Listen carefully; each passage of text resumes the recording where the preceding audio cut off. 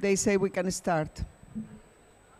Good morning, good afternoon, and good evening to everyone joining our conversation about the impacts of the climate crisis on health. I am very pleased to be joined by our Director of Climate Change Environment and Health Department, Dr. Maria Neira. Hi, Maria. Thank you for finding the time to talk to our social media audience about this very important subject. Thank you, Alice. A great pleasure. This is very exciting. First day, so as you can imagine, everybody's very excited here. So pleasure to be with you. Thank you. And I actually haven't told our viewers where you are because I want you to explain where you are joining us from, and also what is that interesting sculpture behind you.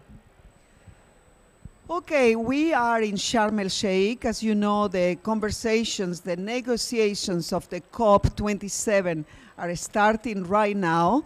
And here at the moment, I am at the Health Pavilion of the World Health Organization, which represents not only the World Health Organization, I think we have the whole global health community behind us. And more importantly, Alice, I'm sure you can see a beautiful sculpture. What is the meaning of this beautiful sculpture? I hope everybody got it. It represents our lungs. And the reasons why we want to have the lungs at the center of the COP27 negotiation is to remind everyone how much we are connected to the climate negotiations. If we don't tackle the causes of climate change, the price will be paid by our lungs. This is done by an artist. This is really beautiful. You should see it properly. And in addition to that, it represents our lungs and the trees. So it's a very artistic link in nature and our health. And if you touch it, it represents the blood that is circulating at the same level that it will be circulating life in our trees. So I think we hope that this image will attract a lot of visitors and will finally make that linkage between climate change and health. They are so much connected. Thank you, Maria. And let's start with lungs then. How is actually climate crisis connected to our lungs and how it's hurting our lungs? Okay, as you know, climate change is responsible for this global warming. This global warming is, of course, responsible for many natural disasters, flooding. You saw it now in all the headlines, in all the newspapers. We can see how we have drought, floods, major natural disasters which are clearly destroying the life and the well-being of many people, and then creating even massive displacement and a lot of suffering and very unfair situations. But in addition to that, if you have a flood or if you have a drought, you will not be able to produce agriculture. I mean, you will not be able to produce food. So we will have major problems of undernutrition because of that lack of capacity to produce any food if you destroy the land. On another hand, we will have issues related to lack of access to safe water and sanitation. Those are the very direct consequences of climate change. But we have as well the fact that this global warming is creating perfect conditions for certain vectors that are transmitting diseases. And I'm sure that everybody will remember those mosquitoes responsible for malaria or mosquitoes responsible for transmitting dengue. And we know that this global warming will create the perfect conditions to have those diseases and increase, a very important increase in areas where we didn't see it before. Of course, if we go even further with the consequences of climate change, you have the heat waves. We have now in our cities, in the last 20 years, we saw an increase of at least 2/3 of the deaths caused by exposure to those heat waves in the cities in particular and by very vulnerable people. So if you link all of those consequences, you realize that climate change is touching the basic pillars of our health: food, shelter, the air we breathe, and the water we drink. In addition to that, the causes of climate change are very much related to the combustion of fossil fuels. This combustion of fossil fuels creates pollution of the air we breathe, and that pollution, Alex, is today responsible for more than 7 million premature deaths every year. So with all of those reasons, I think is very much justified the fact that WHO is present here, reminding everyone that this is very, very much about human health. Thank you so much, Maria, and for this great introduction. I would like to use the opportunity to remind our viewers how they can send their questions. If they are watching us on Facebook, they can use the comment section. If they are watching us on Twitter, they can use the hashtag AskWHO. We are monitoring those questions, and I will pass them to Maria, so please send them in.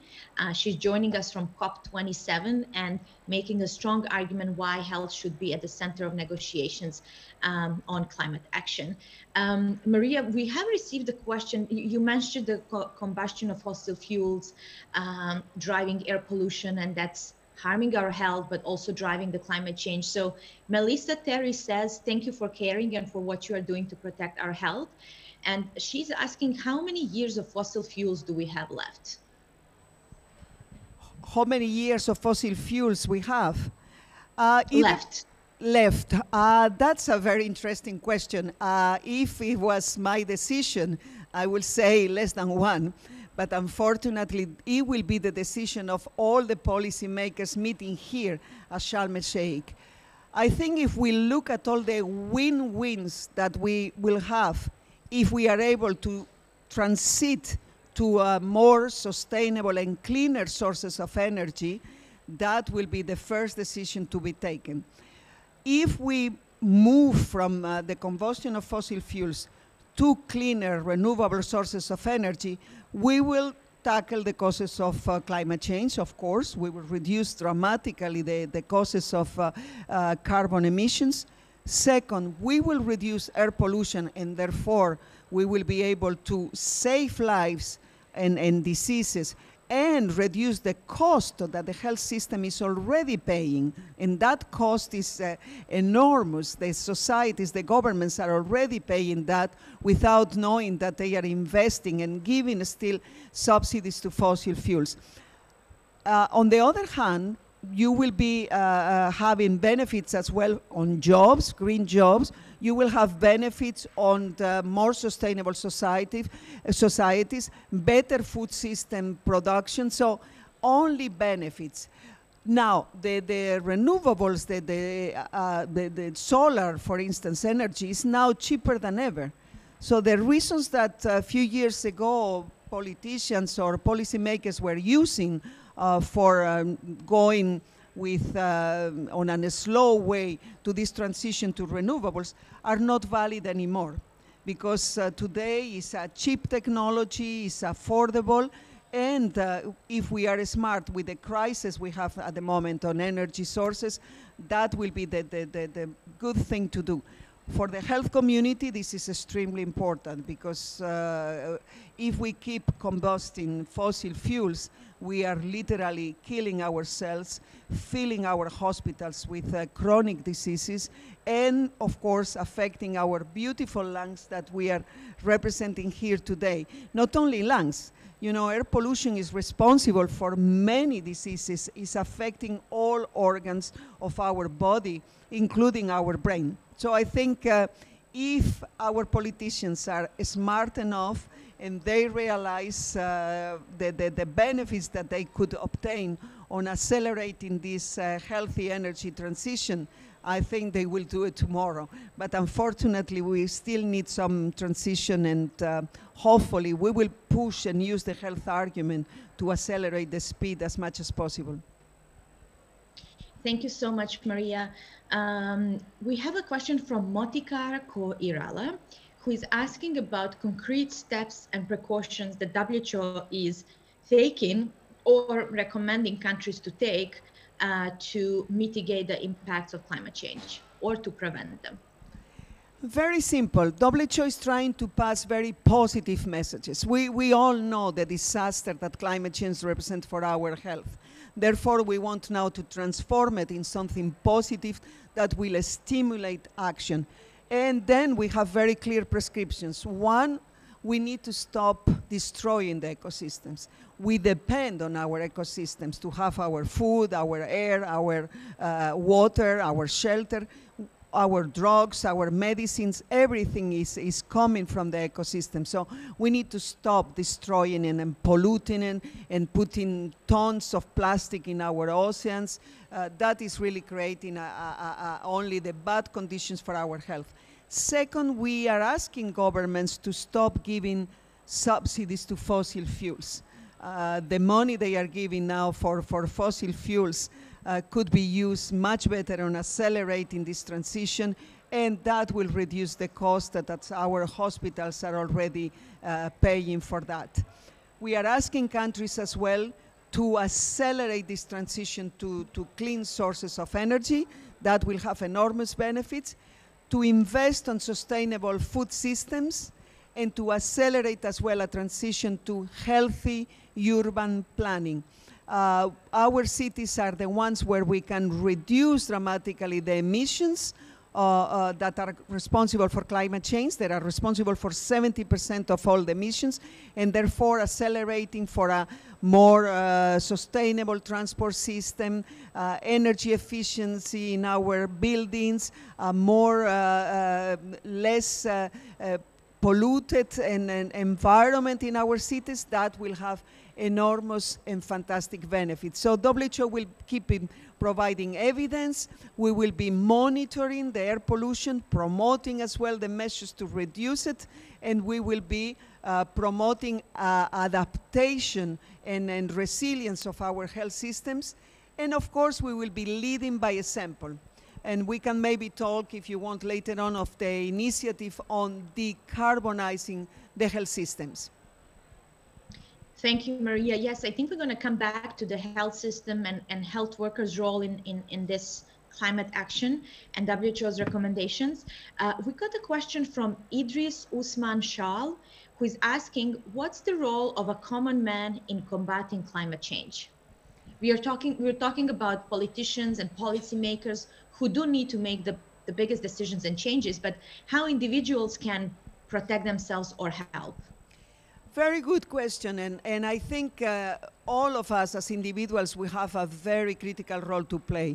First of all, because we can vote. So our vote is very important. Make sure that when you use your vote, you vote the right politicians who will be taking care of climate change and tackling the causes of climate change, because your health otherwise will be suffering.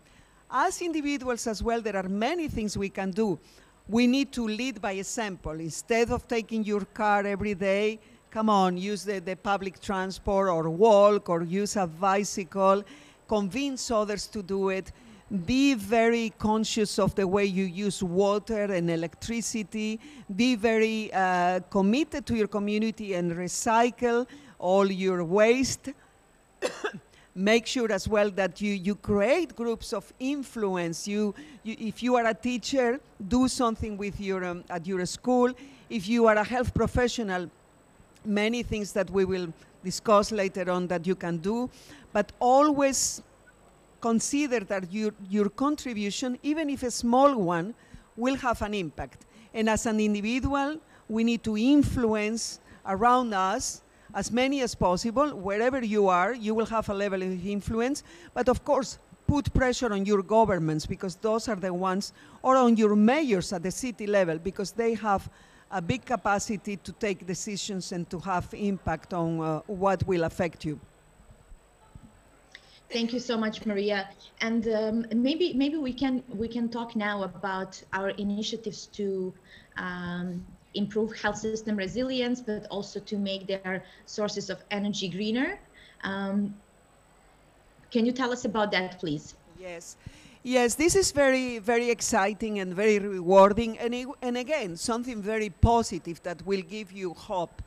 The health professionals, we still have credibility on the population, so we cannot just keep just treating asthma patients without investigating or checking where this asthma patient lives, whether you treat the patient and then it goes back to live on a very polluted street in London or somewhere else. So we need to as a professionals of the health, we need to look at the conditions of our people and try to influence those conditions. But on our hospitals, on our healthcare facilities, at the moment, globally, the contribution of the health system to the carbon footprint is around 5% of the global total.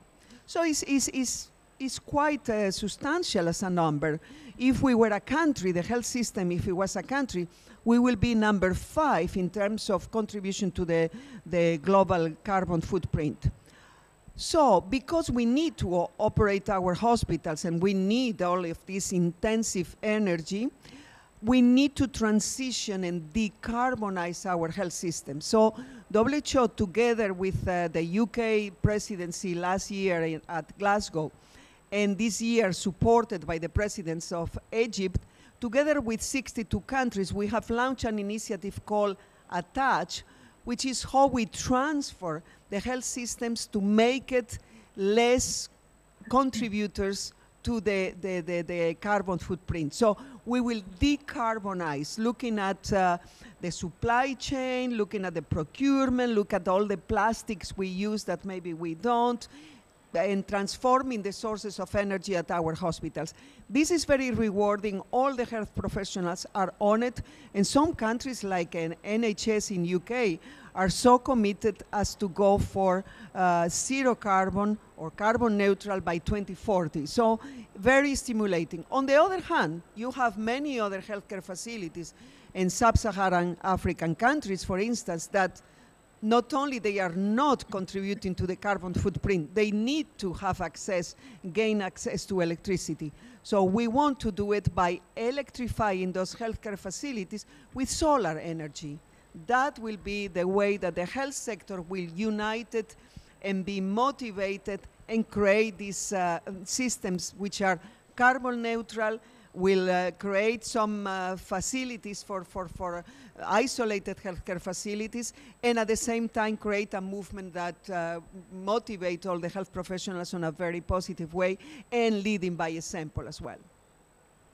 Thank you very much, Maria. And maybe you can also tell us about the initiatives to create, to make health system more resilient from all those extreme weather events that you mentioned at the beginning, like floods, fires that we've seen happening, and like most recently devastated floods in Pakistan. So how can we make sure that our health systems are resilient, as those weather events can happen to any place? Yeah, thanks. Whatever we do or they do, our politicians here at the COP27 to tackle the causes of climate change, we still have to adapt. Because there will be consequences no matter what decisions are taken. Many countries are already suffering the consequences of climate change. We see those forests disappearing, we see those natural disasters and flooding. So the health system is already suffering and is already at the front line suffering the consequences of climate change. We need to make sure that at least that there will be better prepared, be more resilient to climate change. So we have launched, this is one of the health commitments at the COP26, to make our healthcare facilities more resilient, more sustainable. What is that? It goes from the beginning, where do you build those facilities, making sure that you make it more resilient in case there is a natural disaster, how you prepare the health professionals, how you prevent vector-borne diseases or waterborne diseases that will be very much affected, and how you provide them with some financial resources to get better prepared for that.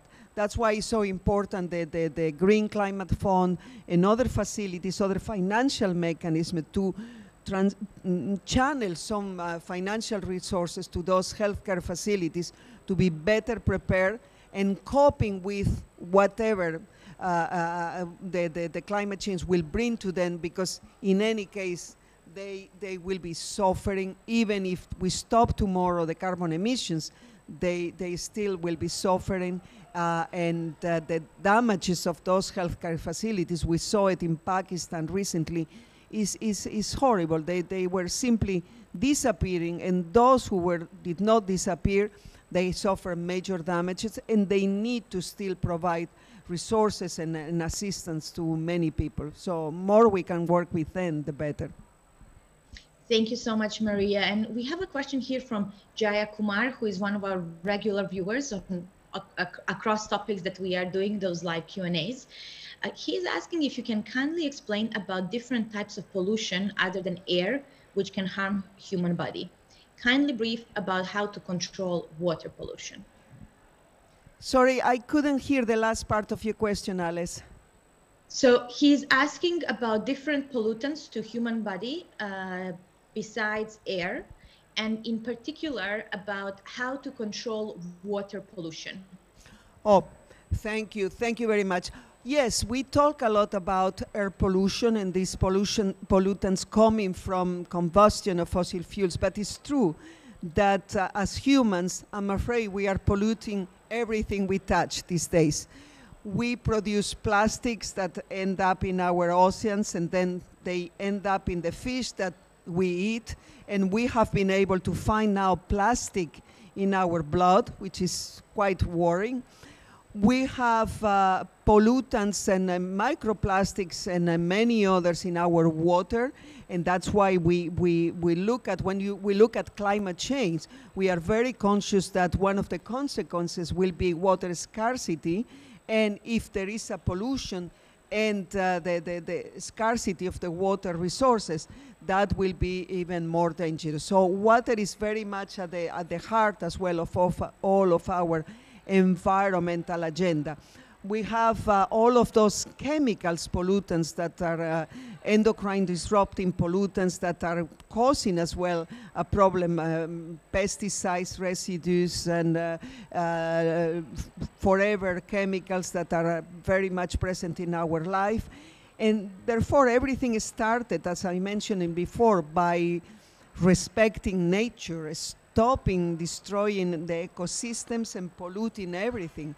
We need to be very conscious of what we use, what we consume, because all of that will end up in our body and affecting our health.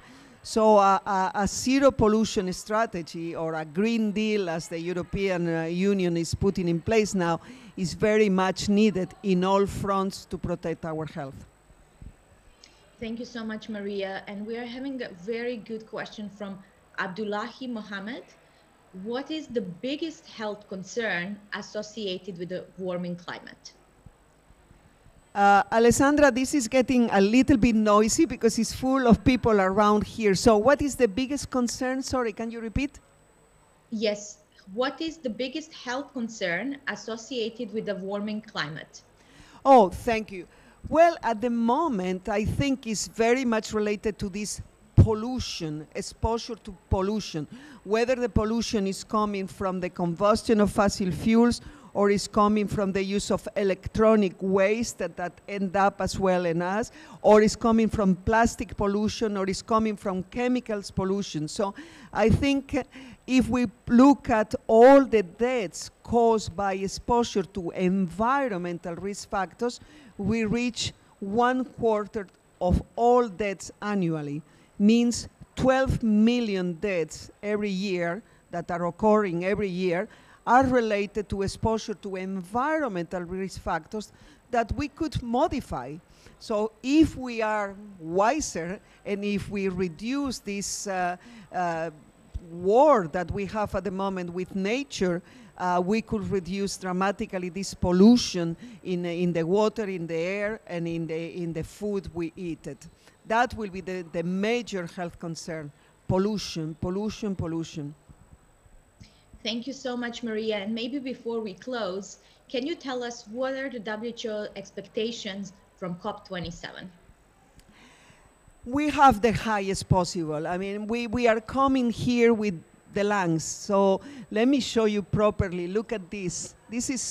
Isn't it beautiful? This is our representation on how much health and climate change are related. So our expectations, the highest possible. We want then to reach an agreement to stop this global warming, to accelerate this transition to clean sources of energy, and we can measure the benefits that this will be generating and how the deaths will start to go down. So very high expectations, but we will not give up. The health of our people is definitely the best possible mission we can have here. Thank you so much, Maria. We wish you best of luck during the COP27. We have a strong team on the ground advocating for protection of human health. And I would like to thank people who are watching us from Nepal, Philippines, Canada, India, Mexico, Thailand, Fiji, Mongolia, Guatemala, Peru, Zambia, the US, DRC, Ivory Coast, Pakistan, Ethiopia, Nigeria, Guyana, Kenya, Australia, Brazil, Bangladesh, Liberia, and many others. Thank you for following this conversation. Thank you for supporting and doing your part to protect health from climate crisis and other pollutants, as Maria was explaining. Maria, any final words from you for our viewers? Dear participants, all focus on this COP is so important for our health. The decisions here, if they are good, they will have a positive impact in our health. If not, they will have a very negative impact in our health. So keep posted and keep pushing. Thank you so much, Maria. And yes, before we finish this conversation, I'm inviting our viewers to follow us across social media channels and on the website for the updates from COP27. Thank you and goodbye. Thank you.